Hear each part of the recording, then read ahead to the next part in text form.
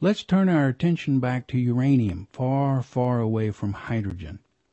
The uranium nucleus can have either 235 or 238 nucleons, and it's so large that the nuclear strong force can't reach across the nucleus.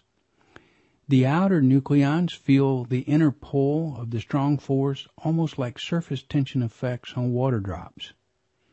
And now we know enough to begin to understand fission.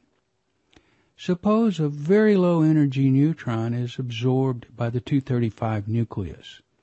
It now has 236 nucleons, an even number, and therefore moves to a much lower energy state. This leftover energy can be thought of as causing the nucleus to vibrate or oscillate out of its spherical shape. If it oscillates into an elonged spheroid, the strong force, which already could not reach across the spherical nucleus, will tend to break it into two lobes, pinching off the middle and producing two new spherical nuclei sitting next to each other.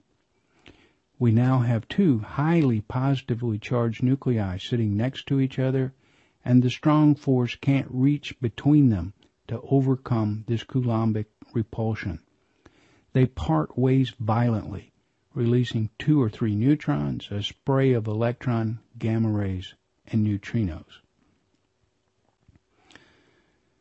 First, let's look very carefully at these fission neutrons, because it is they who keep things going in the chain reaction.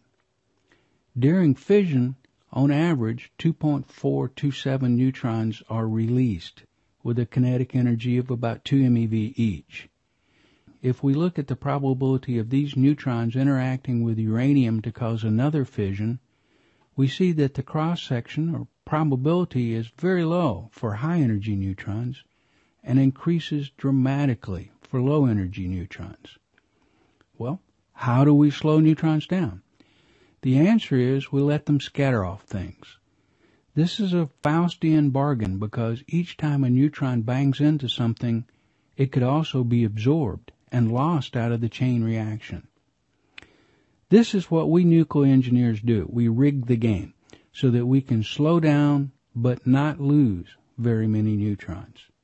It turns out that the lower the Z of the moderating material that the neutrons scatter off, the quicker neutrons lose energy. Light hydrogen and deuterium are among the best moderating materials.